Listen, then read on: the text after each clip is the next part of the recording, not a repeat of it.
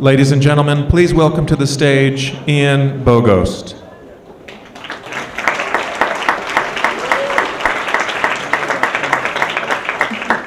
Hey there, everybody. How you doing?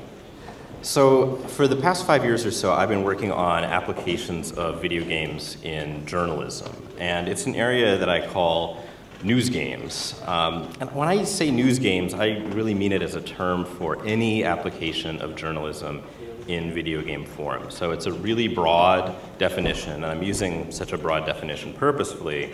It allows us to imagine all of the ways that games might do journalism, where the exact definitions of journalism and of games are really broad, open to considerable interpretation and disagreement. So this becomes like a whole kind of possibility space for design and intervention.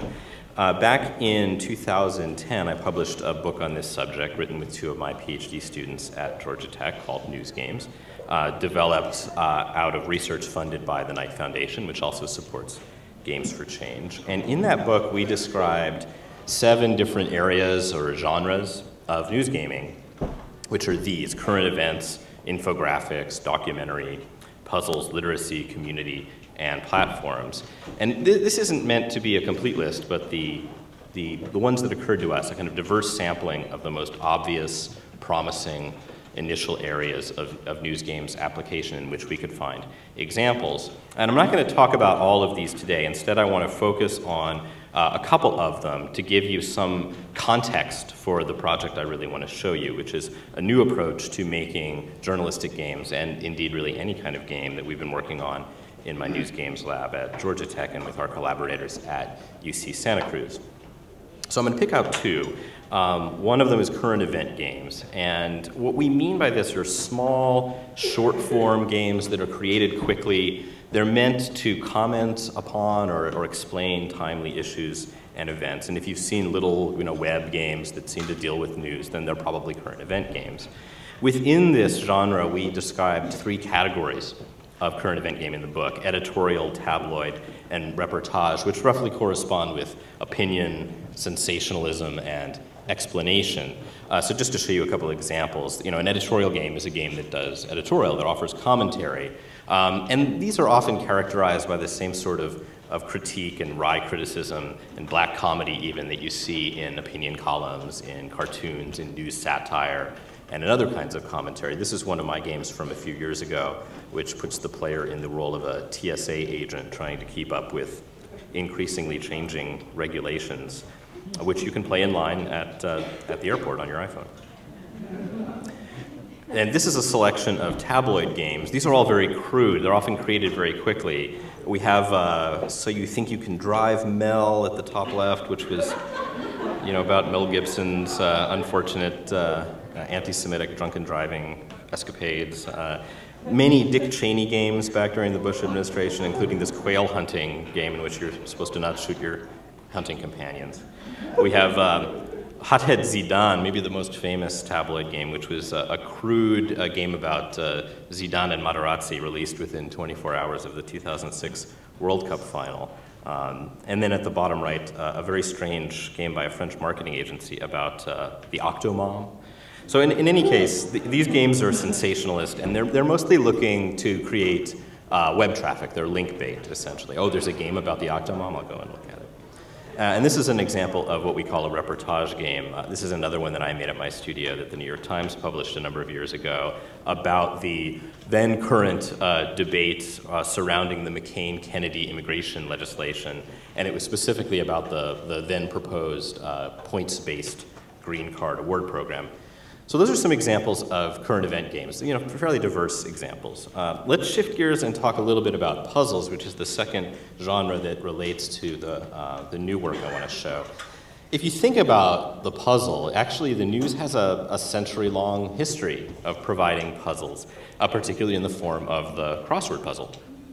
And a puzzle or a quiz may not carry news content, but they do something else. They lead readers to that content, or they provide an incentive for readers to procure a paper in the first place. And in that respect, the newspaper puzzle relates very directly to practices of news readership in ways that we may not have noticed. When the print newspaper was king and we didn't have any other choice, then the crossword provided a ritual practice. You did the puzzle to kind of warm up for the day. It gave you a sense of mastery and a sense of predictability in an unpredictable world.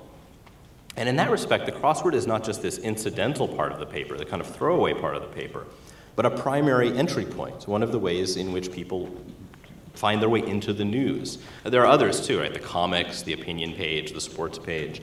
And then once you've looked at those primary entry points, once you've entered the paper through them, you happen to have the rest of the news nearby, so you might as well read some of it. Now, there have been attempts to translate some of this practice of puzzle making in digital form. This is a game called Scoop that uses RSS feeds to generate crossword-style casual puzzles which link to related stories. So it's always drawing in new material and taking some of that idea of the puzzle bringing you to the news content seriously. But with few exceptions, among them the Telegraph in the UK, which has a whole site devoted to original puzzles. Despite that, the newspaper business has essentially missed the fact that the casual and social game marketplaces are essentially the progeny of the newspaper puzzle. And it's no secret that those are markets worth several billions of dollars a year now. It's a kind of blind spot that might remind you of the ways that the newspaper business also missed the emergence of online person-to-person sales in the 1990s, eBay and Craigslist and so forth. And now we see the ways in which Facebook and Groupon and other kinds of services have superseded the classifieds as the most effective way to sell local goods and services. So there's a reason to pay attention to these seemingly incidental lessons because they may be more central to the practice of news than we previously thought. So in our lab, one of the things we've done with this news game genre model is to use it as a kind of design space to ask questions about what kinds of news games might be made by looking at these models and then imagining different intersections of them. I was particularly interested in current event and puzzle games, partly because they were both the most prevalent current event games and puzzles maybe the least explored. And they also seem to have a kind of relationship to one another that we might want to exploit further. And if you think about it, the editorial cartoon actually has a similar function to the newspaper puzzle, and sometimes we use the editorial cartoon as a model for current event news games, especially editorial games. They're a lot like an editorial cartoon. They invite a reader into a story or an issue, and then kind of cash out that curiosity very quickly. Maybe in material that follows, they can read more deeply after they've looked at this issue and been invited into it in a kind of familiar way. Then at the same time, newspapers are going away, and in particular, the smaller local newspapers through which most people got their local news have been particularly hard hit by the economic downturn in the news business and in general. And as these newspapers have been disappearing, before they do so, one of the ways they've attempted to reduce costs or eliminating seemingly extraneous desks and infrastructure. And regular columnists are one example, but the local editorial cartoonist is another example of a desk that's all but been eliminated in the local news. What this means is that the track record of the editorial or the cartoon or the puzzle as a mechanism for drawing in readers and giving them a reason to enter the news, the local news in particular, in the first place, that practice has been sort of cut off at the knees. And now you're just expected to come to the news on your own, or to find it through social media, where someone might link to it and then you would follow up. And then with the move to online distribution in the local news, these newspapers have not kind of reinvented those forums in a digital format.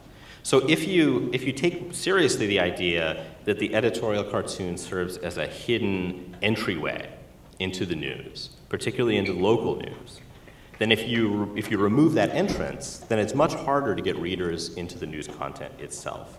And this is a conclusion that differs fairly substantially from the common opinion about the problem that local news faces, namely that it's merely an effect of the decline of mass media in favor of the internet. So, the print newspaper is supposed to go away. Now, that may be true. We may see ourselves moving to a digital format for the delivery of news. But at the same time, structures within the news media themselves may be accelerating or even catalyzing those shifts. And at any rate, the local news organizations are not reinventing the form of the editorial cartoon or the puzzle as entry point into the news for their digital editions. They're just sort of putting their news content up.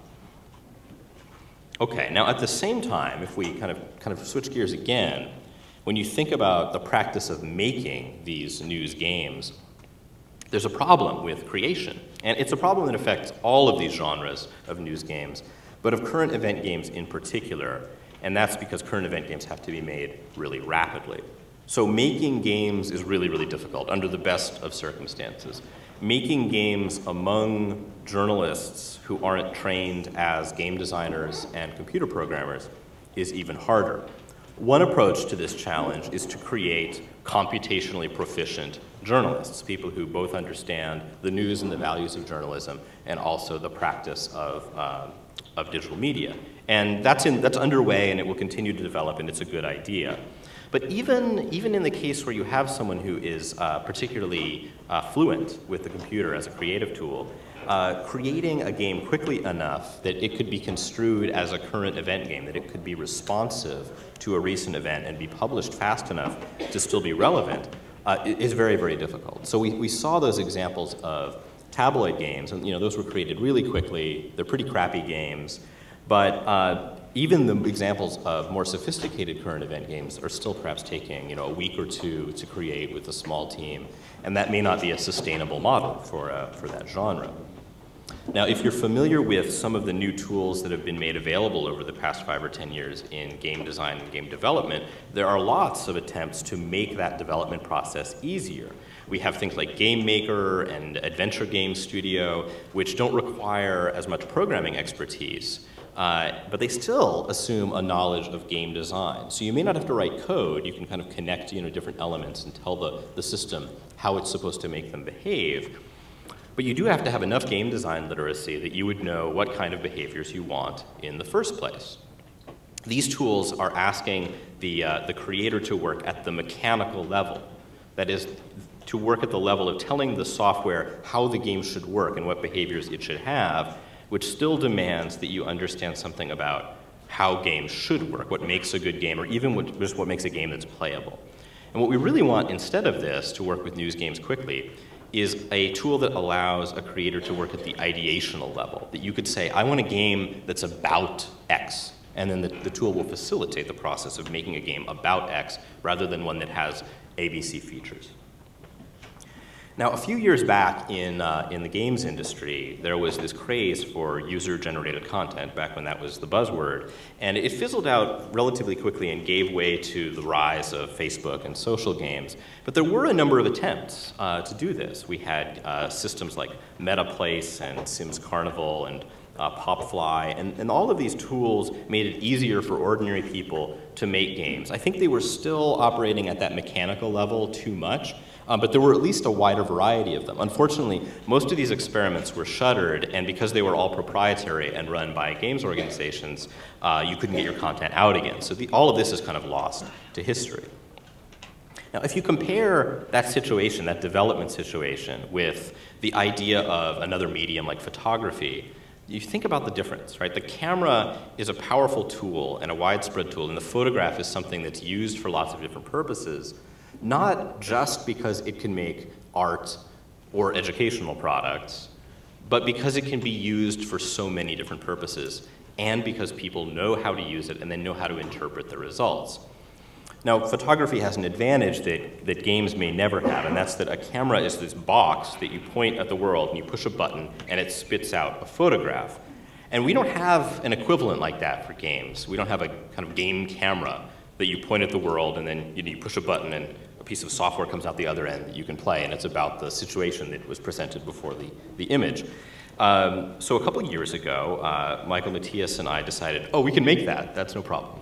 And we managed to get the Knight Foundation to give us another grant in 2010 as part of the News Challenge program to make an authoring tool for cartoon-like current event games that would serve that purpose of providing an entry point, right, that would be used on local newspaper or broadcast websites as an entry point into regular current events at the local level. And we knew a few things about this system going in that we wanted it to do. We knew that we needed to take seriously this lesson of authoring at the level of meaning rather than the level of mechanics. And so we started breaking down classic, simple arcade and console games into these little atoms, these little chunks of gameplay that you find in simple games.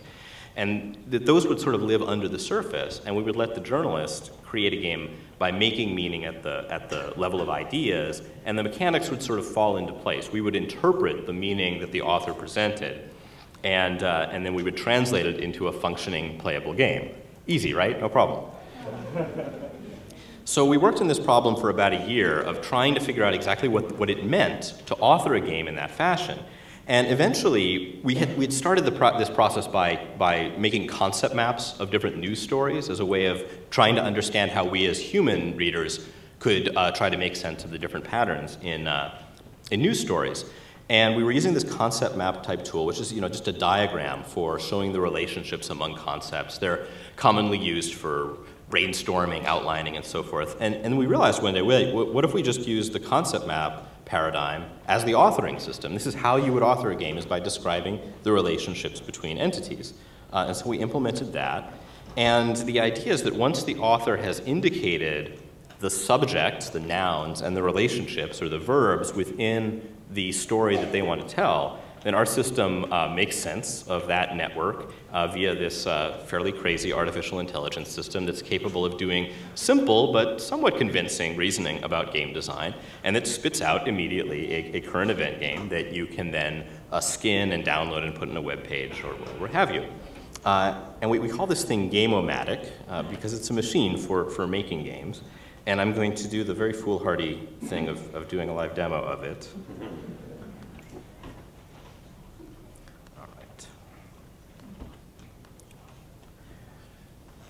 Okay, so this is what the system looks like. So far so good. You get this concept map idea, and okay, I see that you're not seeing what I'm seeing. Can we go? There we go. They're very eager for you not to see the guts of my computer.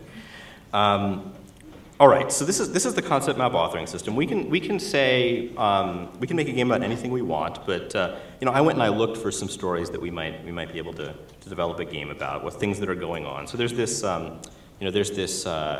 wildfire fight that's been going on in the Southwest, in Colorado, in New Mexico, and so forth. And this wouldn't be the kind of thing that you would normally sit down and spend a week making a game about, but maybe we could make a quick game about it. So one of the issues that's going on with these Colorado wildfires is that we have weather, wind effects that are growing the fires. We know that the fires are destroying homes, which is tragic, and we might want to include that in our game. So all I'm doing is I am selecting these nouns, which I describe arbitrarily, and then there's a bunch of verbs that are built into the system that I can use to describe relationships between them. And then we have firefighters. And the firefighters are absorb, I will say attacking the fire. That seems to make sense. But the weather is also holding back the firefighters. It's delaying their ability to get to the fires even as it's growing them. So that's what I want my game to be about, is this relationship between entities. And then I press this big button, and at least in theory, I've never seen this game before, so it may or may not work. We have the firefighters game, in which I am supposed to get the firefighters to the right side of the screen, and I have to protect the homes from Colorado fires. Okay, let's see. So I have these firefighters that presumably I'm trying to, the fires are, okay, that wasn't a very interesting game, right? But I won. But, it wasn't a very interesting game that I made in 1 second. So we can just get another game, it doesn't matter.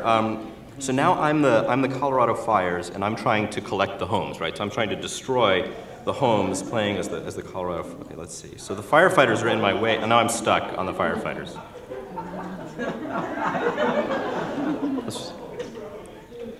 Oops, I accidentally paused the game. Yeah, but the fires are growing, but the firefighters have contained me. Okay, so we, this may or may not be an interesting game. We can get another one. I failed to read the. I control the Colorado fires, and I have to remove all the homes from the screen. Okay, let's see here. Okay, this is working a lot better. So now I'm. Now I'm just trying to destroy all the homes. Okay, so that may not be the game you want to make, right? But it's no problem. You just generate a new one, and then when I'm ready, I can actually just go in here and customize it, right? So I've got all of these different skins that I can use. You know, so I can take the homes, and I have an icon, or you can upload your own images. So we'll come back to that, but first let's actually make another game. Oops.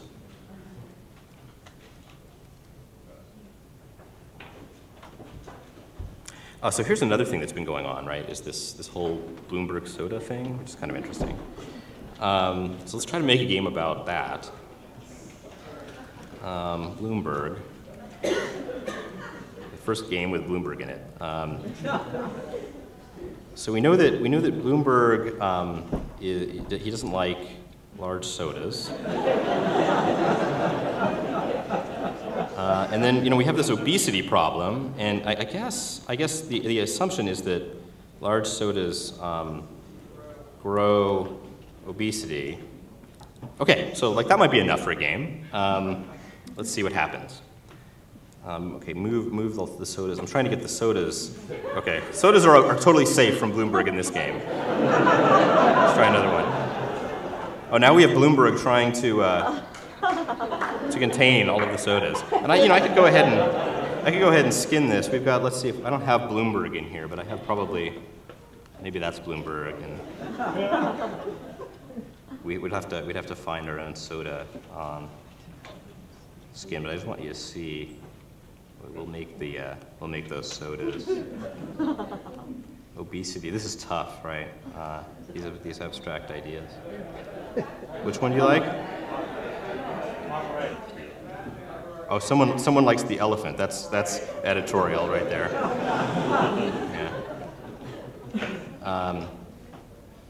Okay, we'll just use this big cloud, and then I get these sort of very strange. I can turn off these labels too if I want to, and I get these very strange, almost cartoon-looking things. I can also download this. This is a zip file with the game in it and upload it. I can embed it in a website. I can share it on Facebook. I can do all that sort of thing. And we can just make another game immediately if we want to. Let's make one more. See if I can clear all this. So one of the interesting things about this system is that even though it's designed or conceived with the idea of making news games, we can really make a game about just about anything we want. I don't know, I thought of this idea backstage. Maybe a New Yorker needs a taxi, but the taxi avoids the New Yorker. That's kind of enough to get a game out of. Okay, so I'm trying to get the taxi, and I'm shrinking, but it's avoiding me. So I'm controlling the New Yorker. He's gone now. There he is. Oh, I almost got it. Yes. That's an interesting game. There was one earlier of trying to get the New Yorkers to their destination without being thrown around by the taxi. I don't like that one. Survive. Okay. The New Yorker is presumably supposed to get the taxi so he doesn't shrink to nothing, but the taxi is avoiding him. And once again, I can go in here and I can either use the built-in art that we've provided, or you can upload your own stuff and really turn it into the skin that you would like. Okay, so that's the basics of the Game-o-matic system.